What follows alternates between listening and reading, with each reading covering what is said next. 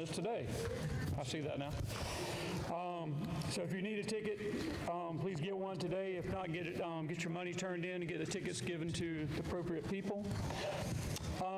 The Christmas cantata is coming up on December the 17th. Please join us if you're willing to sing with us. We're don't have a large group this year, but we hope to make a joyful noise. The angel tree is also up in the back. It says on here that the angels are on there, but they're not yet. The angel tree is up, so next week the angels will be on there. So if you can pull one of the angels and buy a gift, that would be great. Also, as far as council news, it's not in the bulletin, but we are coming up on the end of the year, getting prepared for the annual meeting, the 1st of January. I'm asking that each one of the committees please start working on their reports to get turned in so that we can, for the annual booklet. And also, if your committee has not turned in your budget request for the 2024 budget, please get those to Jimmy or Alan or Tim, and so they can start working on the budget and getting that prepared also for the annual meeting. Is there any other announcements today? All right, let's. Well, good morning. Good morning. I don't know if we have a feed yet, no one or not, but hopefully we do. Hi, Dean. Hi, Michaela. I'd say hi to Bob, but he always ignores me. Hi to Arliss Joe. Thanks for coming by the house on Halloween and showing us your costume. One announcement I have is that the funeral service for Jeanette Altman will be this Tuesday at noon at Strickland's over on Highway 21. So if you can join us for that event, I'd appreciate it. All Saints Sunday is one of my favorite holidays of the church year, and there's a lot of reasons for it. One is it's a holiday that recognizes the everyday, ordinary person. This is not about popes or bishops or even really pastors. It's about the people who are in our lives, who touch us with the love of Jesus, and who influence us and move us to become followers of the Lord. That's what this day is about. And I have a whole list of names that I remember of every ordinary people, everyday ordinary people who touched me, who made my life different. And there's a whole list of them. I'm not going to go into that. But I am going to talk about one of them in the sermon today.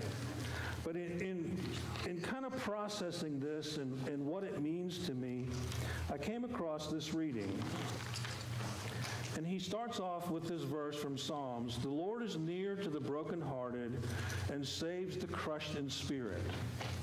So this is a day when sometimes there's tears because of remembering someone significant to us. But in this discussion, he goes to talk about when we're young, we got the tiger by the tail, and we know everything there is to know, right? I missed the chance to learn stuff from my grandfather because I knew everything. What a dummy. But then he goes on and says there's a reason for that. The heart is not yet broken, not in the way it is when time crashes down on it, like sour dreams or career missteps or divorce or illness, the death of loved ones, the passing of so much that we love. But by old age, the ghostly procession of the once was can be unbearable. My heroes include any elderly persons who kept the flame lit. And that's what we're talking about today. Those people who kept the flame lit for us and for others. Life enlarges their spirit, becomes fuel for the remaining journey, seasoned with humor, not bitterness. They age with dignity. And so that, to me, also is a part of what it means to celebrate on this day. Are we having a problem of some kind? What's going on? You're fine. I'm fine. I've just got some other stuff. Okay. So, with that in mind, let's begin our service with the prelude.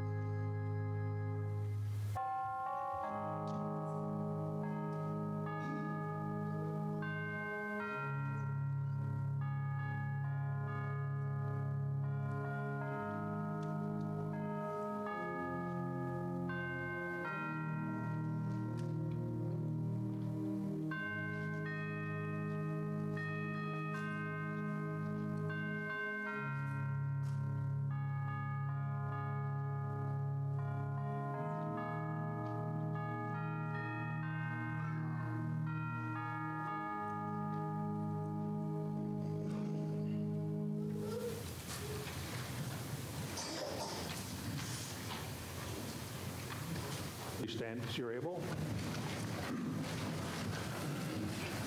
Hear, O Israel, the Lord our God, the Lord is one. In the name of the Father, the Son, and the Holy Spirit. Almighty God, to whom all hearts are open, all desires known, and from whom no secrets are hid, cleanse the thoughts of our hearts by the inspiration of your Holy Spirit, that we may perfectly love you and worthily magnify your holy name through Jesus Christ our Lord.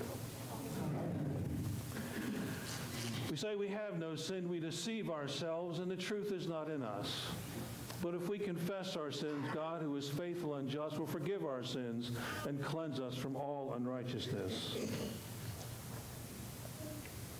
Most merciful God, we confess that we are in bondage to sin and cannot free ourselves. We have sinned against you in thought, word, and deed, by what we have done and by what we have left undone. We have not loved you with our whole heart. We have not loved our neighbors as ourselves. For the sake of your Son, Jesus Christ, have mercy on us. Forgive us, renew us, and lead us, so that we may delight in your will and walk in your ways, to the glory of your holy name.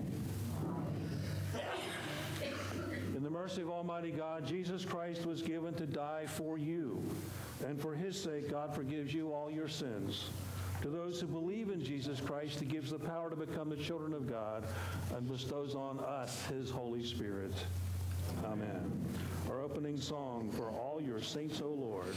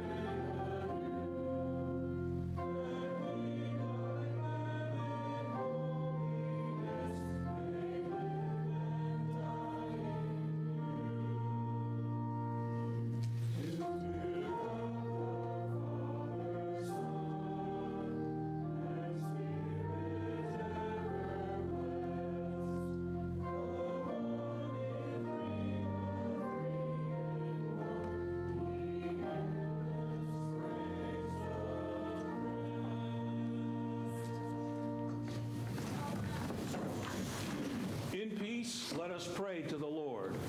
Lord, have mercy. For the peace from above and for our salvation, let us pray to the Lord. Lord, have mercy. For the peace of the whole world, for the well-being of the Church of God, and for the unity of all, let us pray to the Lord. Lord, have mercy. For this holy house, and for all who offer here their worship and praise, let us pray to the Lord. Lord, have mercy. Help, save, comfort, and defend us, gracious Lord. Amen. Let us pray. Beloved God, in Christ you have drawn all your people into one holy communion.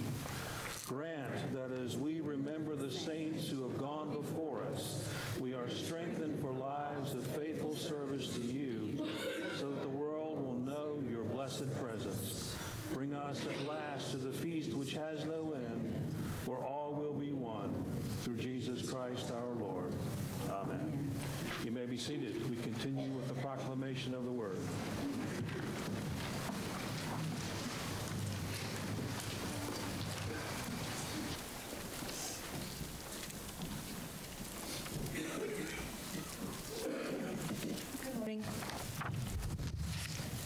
first reading is from Revelation chapter 7, 9 through 17, and it can be found on page 1223 in your pew Bible. After this, I looked, and behold, a great multitude that no one could number from every nation, from all tribes and peoples and languages, standing before the throne and before the Lamb, clothed in white robes, with palm branches in their hands, and crying out with a loud voice, "Salvation belongs to our God who sits on the throne and to the Lamb." And all angels were standing around the throne and around the elders and the four living creatures, and they fell on their faces before the throne and worshiped God, saying, "Amen. Blessing and glory and wisdom and thanksgiving and honor and power and might be to our God forever and ever. Amen." Then one of the elders addressed me, saying, "Who are these clothed in white robes, and from where have they come?" I said to him, "Sir, you know." And he said to me, "These are the ones coming out of the great tribulation. They have washed their robes and made them white in the blood of the Lamb. Therefore, they are before the throne of God and serve him day and night in his temple. And he who sits on the throne will shelter them with his presence. They shall hunger no more, neither thirst any more. The sun shall not strike them, nor any scorching heat. For the Lamb in the midst of the throne will be their shepherd, and he will guide them to springs of living water, and God will wipe away every tear from their eyes." Here ends the reading. The second reading is from 1 John chapter 3, verses 1 through 3. It's in page 1211 in your pew Bible. "See what kind of love the Father has given to us, that we should be called children of God, and so we are. The reason why the world does not know us is that it did not know him. Beloved, we are God's children now, and what we will be has not yet appeared. But we know that when he appears, we shall be like him, because we shall see him as he is. And everyone who thus hopes in him purifies himself as he is pure." Here ends the reading. Casey Jan.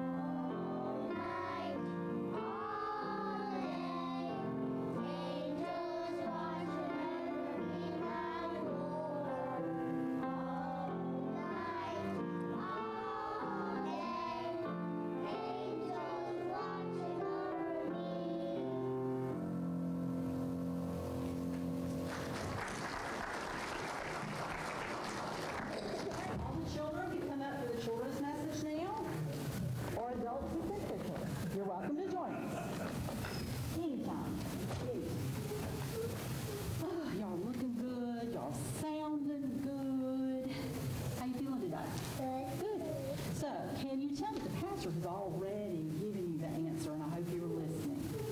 You know what today is? The church's anniversary. Well, the church's anniversary, absolutely, you're right. That's a special day, but what else?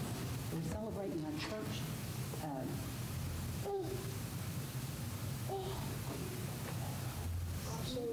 All Saints Day.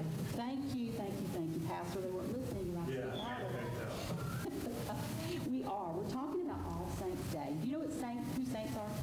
What they are? You told me that a little bit too. They are people that came before us. Did you know that? Well, in the Bible, we've got, Peter and Paul and Moses and Abraham, but you also have some saints in your family too. Did you know that? I'm going to share with you. Now, before I do that, yesterday I had the opportunity. I've not met this saint in person, but I got to hear about her. And it was Miss Carolyn's daughter. And she is now a saint. And I learned how wonderful she really is. Can you blow Miss Carolyn a kiss? And she had a daughter named Miss Sandy, and guess what? She loved the children, and she loved the teachers. So I think we would have gotten along pretty well. I want to share with you a saint in my family. Now, this is a black and white picture, and this is my mom. This is when she was getting ready to graduate from high school. This is one of my favorite pictures because she's a beautiful lady to me inside and out. And you know what? This saint was the first person who taught me Jesus loves me. She was also the first person who read me a Bible story from the Bible. And she was also the first person that said, you know what, Leslie? Jesus loves me. He loves me. And he loves you too. So fortunately, I got to see her in color as well, not just in black and white. Do you have some pictures of your family sitting around that maybe they're not here with us anymore? It's on to heaven? No? Well, she's gone on to do that. It happened this weekend. And I know she is up there enjoying every bit of it. But, just like there are saints that were here on earth and they served Jesus, loved Jesus, in a way, you can be a saint too. Did you know that? Or do your parents already think you're a saint? My parents already. They already think you're a saint. Joshua's already a saint. Exactly. But as people that love the Lord, share the Lord, and love to learn about Jesus. All right? And you're going to learn a little bit more about that in the service. Well, in the Bible, you know what this is? What is it? Bible. Can't hear you. It is the Bible. And just like the Bible, it's kind of like our family, a photo album, a family album, not a photo album, excuse me, a family album. Because these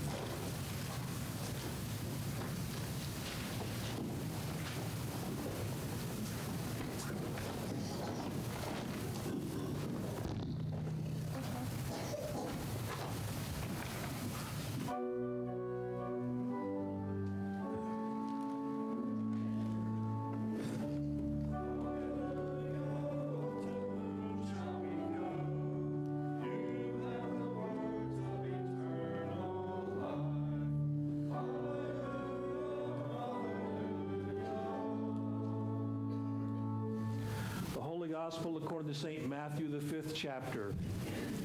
Glory to you, O Lord. Now when Jesus saw the crowds, he went up on a mountainside and sat down. His disciples came to him, and he began to teach them, saying, what he's telling his friends is, if you want to know the kind of people I hang out with, I'm about to tell you. Blessed are those who are poor in spirit, for theirs is the kingdom of heaven. Blessed are those who mourn, for they will be comforted. Blessed are the meek, for they will inherit the earth. Blessed are those who hunger and thirst for righteousness, for they will be filled. Blessed are the merciful, for they will be shown mercy. Blessed are the pure in heart, for they will see God. Blessed are the peacemakers, for they will be called children of God. Blessed are those who are persecuted because of righteousness, for theirs is the kingdom of heaven. So blessed are you when people insult you, persecute you falsely, and say all kinds of evil against you because of me. Rejoice and be glad, because great is your reward in heaven. For in the same way they persecuted the prophets who were before you. The gospel of the Lord. Praise to you, O Christ. May I be seated.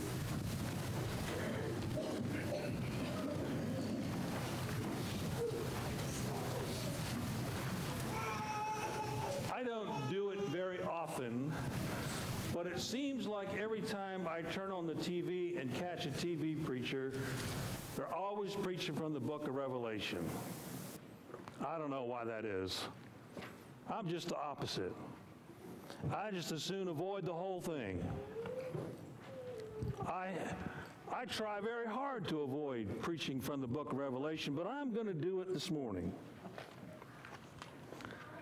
You see, I avoid this book because, well, there's a lot of people that have different interpretations to it, and I found it's a pretty good way to get into an argument with somebody. I actually saw it happen one time in a line of the DMV. People trying to renew their licenses. They got in an argument over some small detail in the book of Revelation, and I thought they were going to start swinging at each other. So I try to avoid that. Secondly, Revelation is a book that's written in code. It was done that way on purpose. If this letter fell into the hands of the wrong people, namely the Roman authorities, they would look at it and read and go, whoever wrote this is a whack job. He's crazy. But the people who got it knew what the code was, knew how to read it, knew how to understand it. Best for us, we can make an educated guess, but sometimes it's just an opinion, and you know what they say about opinions. Nor do I make any claim to have any kind of keen insights into the meaning of all the visions and images, and I seriously doubt that my insights would add much to discussion anyway. But the book of Revelation strikes me as a book of hope. And I know that sounds strange because in this book there's a lot of death and destruction. But I call it a book of hope because what it says, what its message is that it doesn't matter how bad it gets, and it can get pretty ugly. And the book of Revelation describes an ugliness we can't even begin to imagine. But no matter what, God is still in charge. God has not abandoned us, and God will set it all right in the end. That there is no force in the universe that can ultimately hinder God's plan. I don't think it gets much more hopeful than that. The opening lesson for All Saints Sunday echoes this theme of hope. So the previous scene is the one that provides the infamous number 144,000. It even shows up in the back of the song about when the saints go marching in. Everybody's hung up on that number. But if you read the text itself, it says that all of these people are from the tribe of Israel. Anybody here got Jewish blood in you? A few. I do too. Well, the rest of you don't count. That's not the number that concerns you. The number that concerns you is in the passage that we heard read. The scene has shifted a little bit. We're now in the throne room. And the multitude there can't be counted. It's huge. That includes all of us. It's huge, and it's multi-ethnic. Every single skin color under the sun is in there. Every language is there. Every style of dress is there. And we're all mixed up like a bag of M&Ms, gathered together, praising and worship. The place is rocking, and people are falling over, and the noise level is deafening, and it sounds like a revival. Or maybe, as Neil Diamond once put it, Brother Love's Traveling Salvation Show. And those martyred in the Great Tribulation, they're alive and well again, cared for by the Lamb, who was also, ironically, their great shepherd.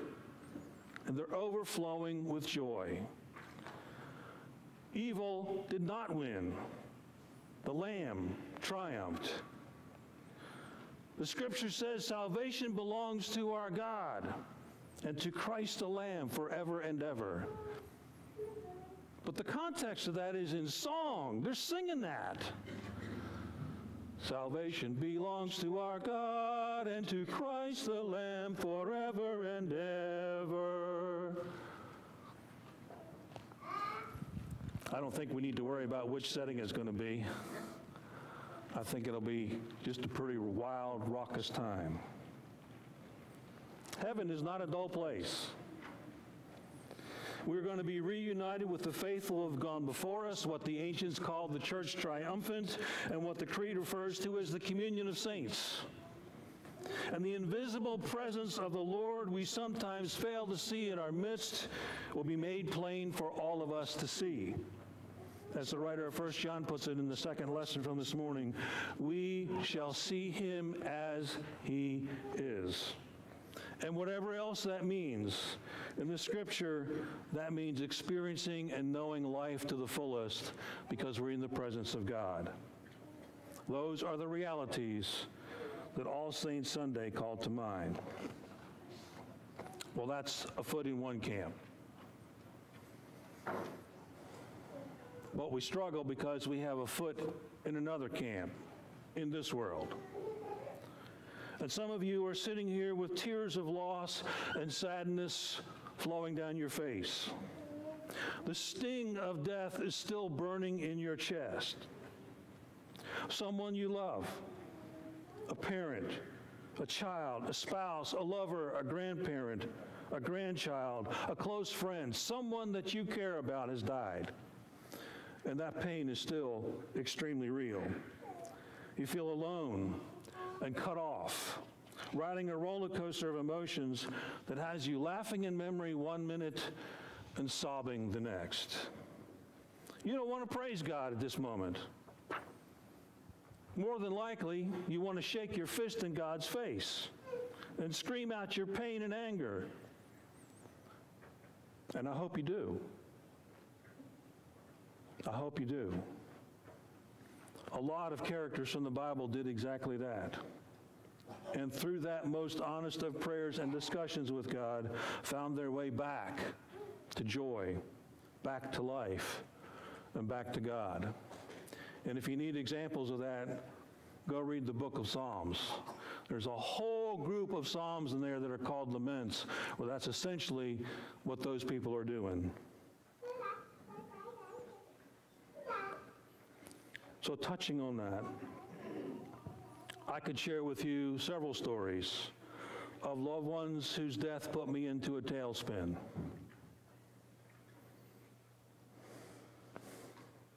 I didn't think it was going to be this hard. I want to tell you of one. His name was Jim Panos. A big, strapping, swarthy, dark curly hair, black mustache, mischievous eyes and grin, a really good-looking guy with a commanding presence and a booming voice.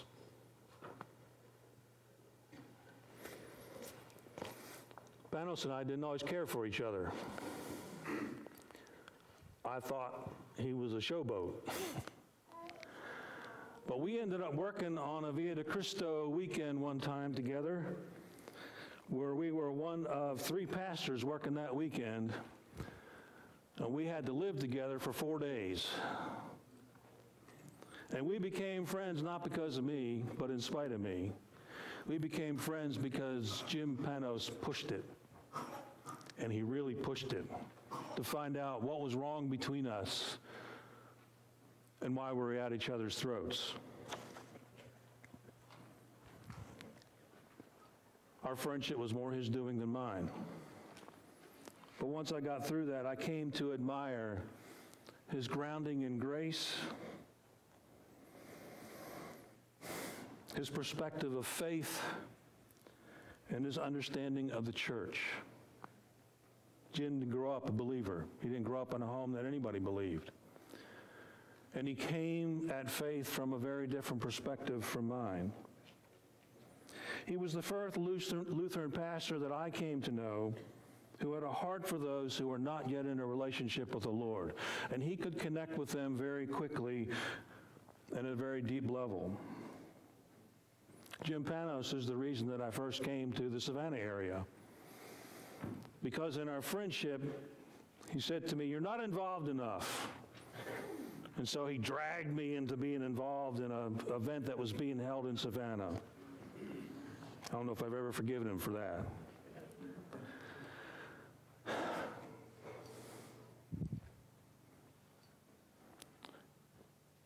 He died on a Sunday afternoon at the age of 39 of a massive heart attack. I never quite gotten over that loss.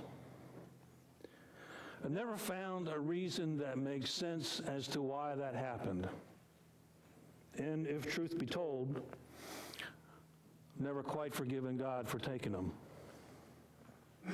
And I really, really struggled with this.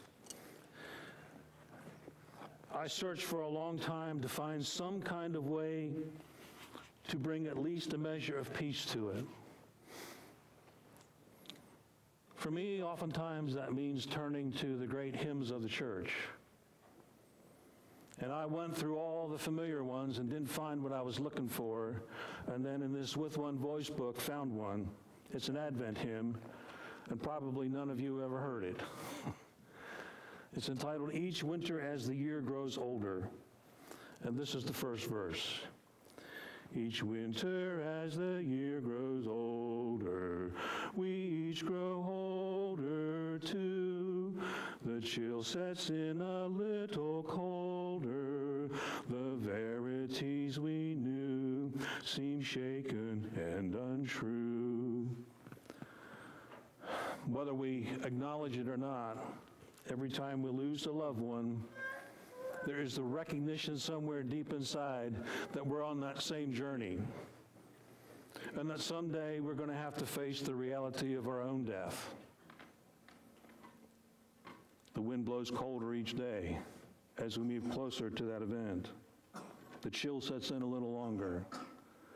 The verities we knew, the things that we thought we understood and that we could build life and relationships on, sometimes get shaken in these moments.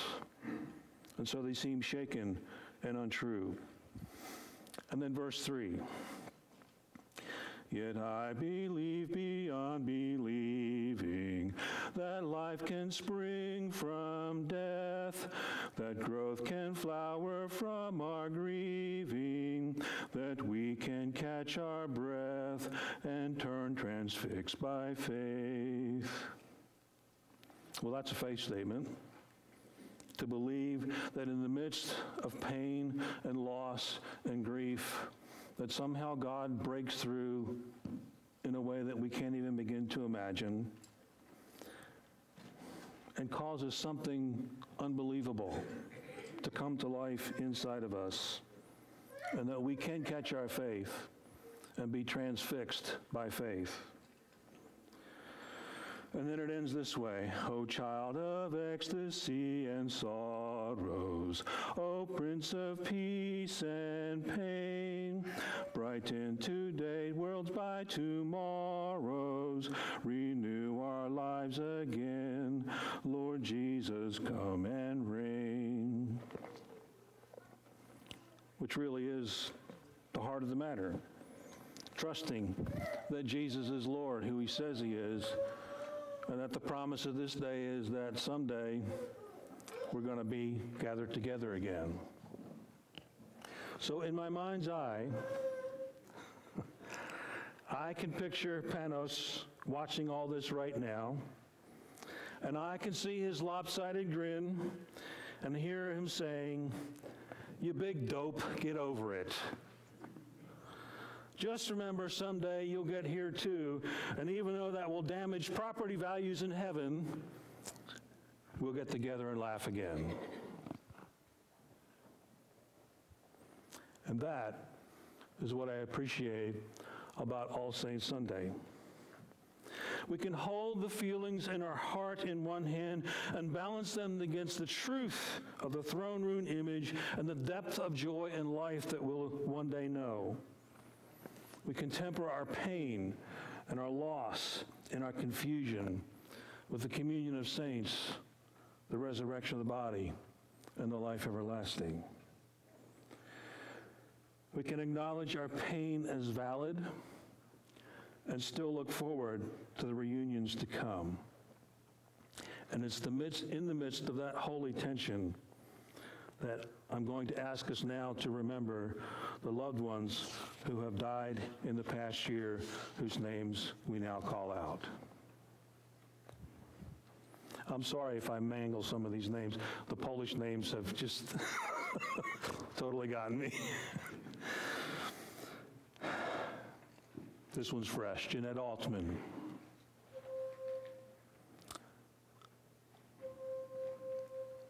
Bob Brown. Nadia Decker. Earl Newrath. Mike Soika. Jeff Beers. Brad Cummings. Mike Hall. Craig Parker. Mike Steffen. William Gregg Blackard. Leon Zarnak. Ronnie Jones. Becky Sigmund. Ben Williams. Sandy Boyd. Robert Zuba. Linda Kaufman. Barry Sims. I invite you, if you have names that you would like to call out, to do so now, and then we'll have one final toll. Any other names?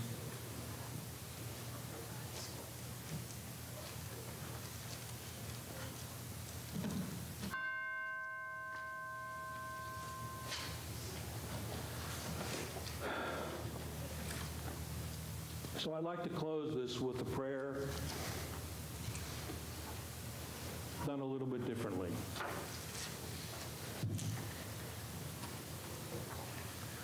Holy God, we praise your name. Lord of all, we bow before you. All of earth your scepter claim. All in heaven above adore you. Infinite your vast domain. Everlasting is your reign.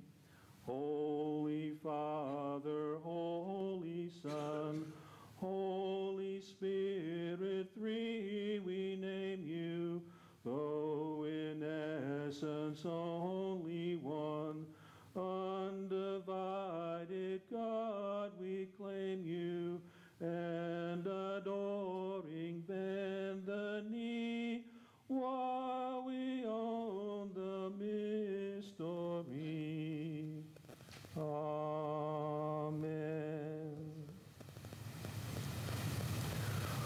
let's stand as we're able and sing together, Shall We Gather at the River?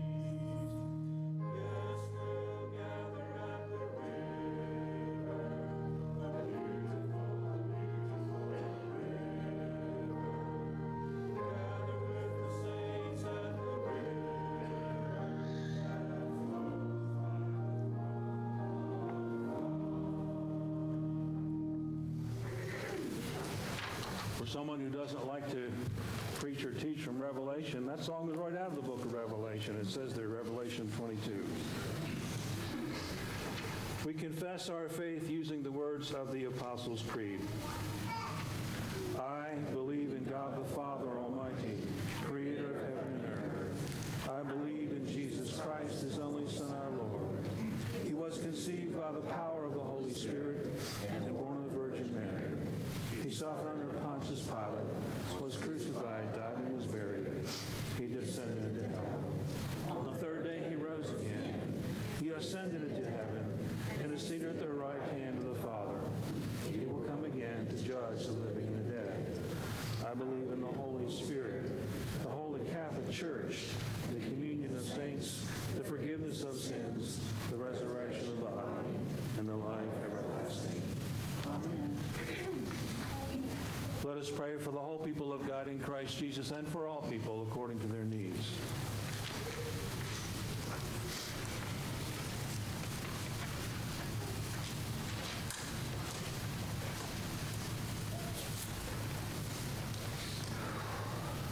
Lord, when we look out In this world, there is so much hurt, so much pain, sometimes simply because of the death of someone that we don't know how we're going to live without, and sometimes because of this awful thing called war that tears people apart physically, emotionally, and spiritually. Sometimes because of natural events, earthquakes and floods and famines. You are the Prince of Peace. You are the great healer. We ask that you would give us a measure of your power to go out and bring peace and healing to people in these situations, next door or around the world. Help us to value every part of your creation that you painstakingly made, that you gave such beauty to and such life to. Lord, in your mercy, we lift up to you those who've been struck down by all the many ailments that are going around, some who are not here this morning because they're sick, that you would bring and speed healing. We pray for Judy recovering from shoulder surgery, for George recovering from back surgery. We lift up to you Ann, who is scheduled for this heart procedure this week on Thursday, and pray that you would keep her healthy with no infection so that that can go forward. We pray for the Krill family and the approaching birth of their baby who may not live very long after birth. I don't even know what to ask except for your comfort and care. For Kenneth, who has had all kinds of problems in 18 years. For Matt, battling cancer again. We rejoice that Andy's doing better. We pray for Sonny. We pray and rejoice with the family that Gwen Nunn came into. For Tammy, for post-surgery and chemo and radiation. For Seth and Mary Beth as they continue this seemingly never-ending process with the Navy. For David undergoing even stronger chemo. And for Ashley Andrews in her high-risk pregnancy. We got lots of others in our heart. We lift up before you, Lord, in your mercy. Hear our prayer. We continue to pray on this day of remembering and celebrating and crying all at the same time. The family of Jeanette Altman, of Carolyn Boyd's family, passing of her daughter Sandy, family of Roy Hallbreck and Darnell Callahan, and Roland Moody, and Trudy, who's had such disasters come upon her life, and the family of Greg Smithy. There are others that we have in our heart that we lift up to you for comfort, that they may know you in a new way during this time. Lord, in your mercy. Hear our prayer. We pray for those who are in long-term health situations, we don't even know how this is going to work out, that you would bless them, that you would give them a sense of your presence. They're not going through this alone, that you are walking through this time with them. For Lisa,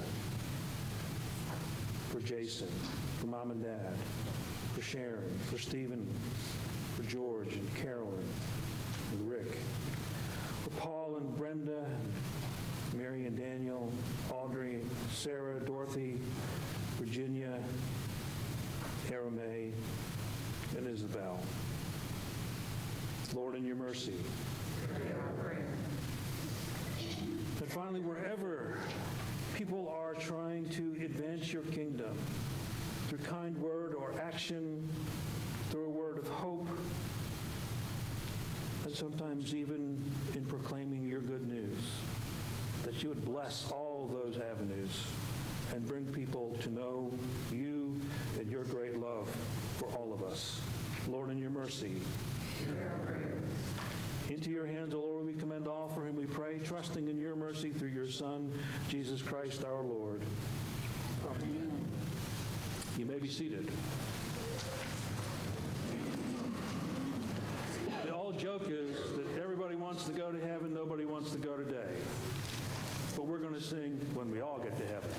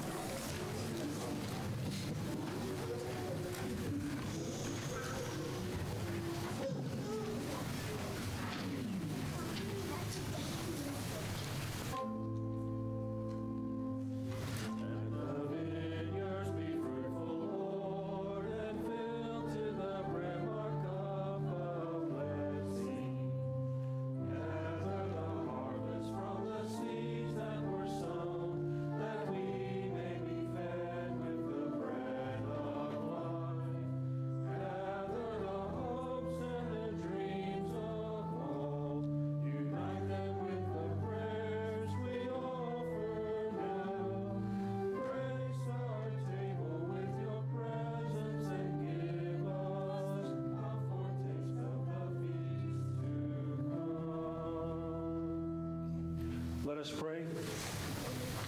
Blessed are you, O Lord our God, maker of all things. Through your goodness you have blessed us with these gifts. With them we offer ourselves to your service and dedicate our lives to the care and redemption of all that you have made. For the sake of him who gave himself for us, Jesus Christ our Lord. Amen. The Lord be with you. And also with you. Lift up your hearts. We lift them to the Lord. Let us give thanks to the Lord our God. It is right to give him thanks and praise. It is indeed right and salutary that we should at all times and in all places offer thanks and praise to you, O Lord, Holy Father, through Christ our Lord. In the blessedness of your saints, you have given us a glorious pledge of the hope of our calling, that moved by their witness and supported by their fellowship, we may run with perseverance the race that is set before us, and with them receive the unfading crown of glory. And so with the church on earth and the hosts of heaven, we praise your name and join their unending hymn.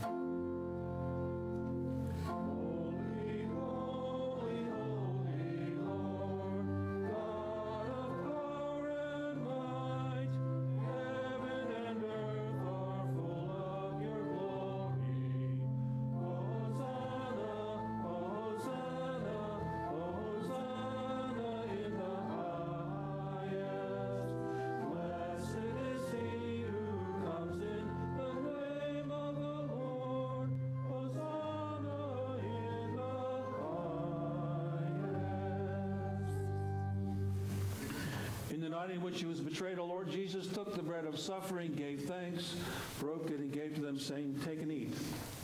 This is my body given for you. Do this for the remembrance of me." When the supper was over, he took the cup of salvation, gave thanks, and gave to them, saying, "Take and drink. This is my blood. It's the blood of the new covenant, which is shed for you and for many for the forgiveness of sin. Do this for the remembrance of me." As Christ has taught us, we boldly pray together, saying, "Our Father, who art in heaven, hallowed be thy name. Thy kingdom come, thy will be done, on earth as it is in heaven. Give us this day our daily bread, and forgive us our trespasses, as we forgive those who trespass against us. And lead us not into temptation, but deliver us from evil. For thine is the kingdom, and the power, and the glory, forever. The body and blood of the Lord for the people of the Lord. We invite all who confess Christ as Lord to join with us in this meal of celebration. You may be seated.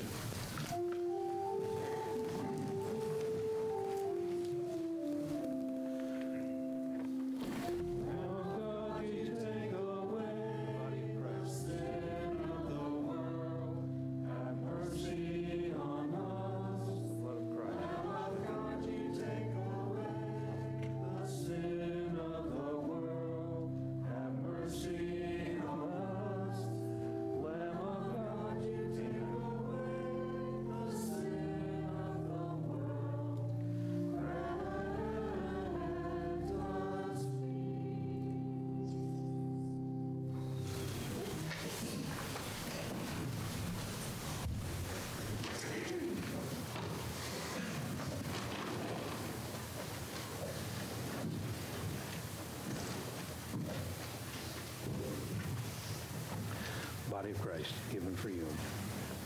Body of Christ given for you. The body of Christ given for you. The body of Christ given for you. The body of Christ given for you.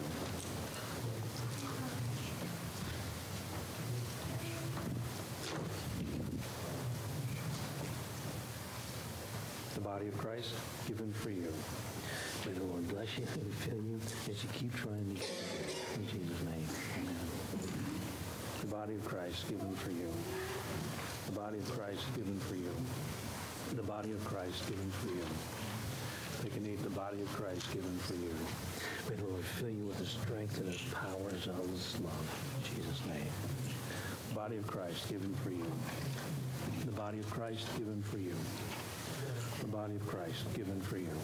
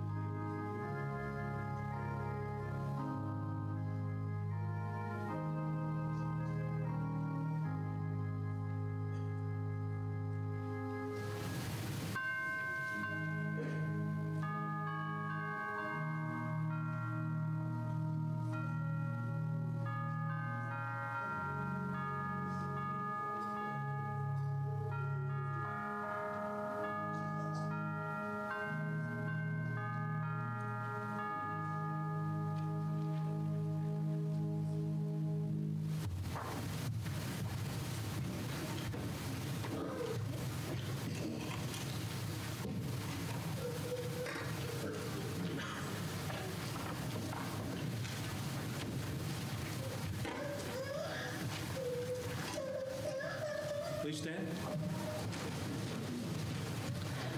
Now may the body and blood of our Lord and Savior Jesus Christ strengthen you and keep you to life everlasting. Amen. Thank the Lord and sing his praise. Tell everyone what he has done. Let all who seek the Lord rejoice and proudly bear his name. He recalls his promises and leads his people forth in joy with shouts of thanksgiving. Alleluia, alleluia. Let us pray. Pour out upon us the spirit of your love, O Lord, and unite the wills of those whom you have fed with one heavenly food through Jesus Christ our Lord. Amen. Amen.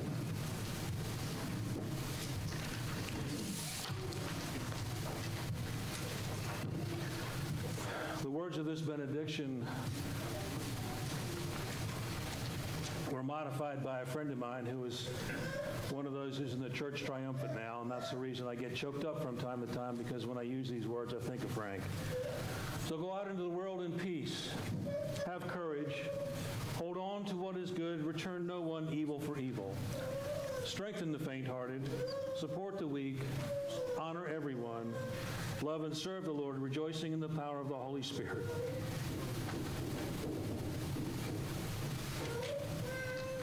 And may the grace of our Lord Jesus Christ, the love of God, and the friendship of the Holy Spirit be with you both this day and forevermore. Amen.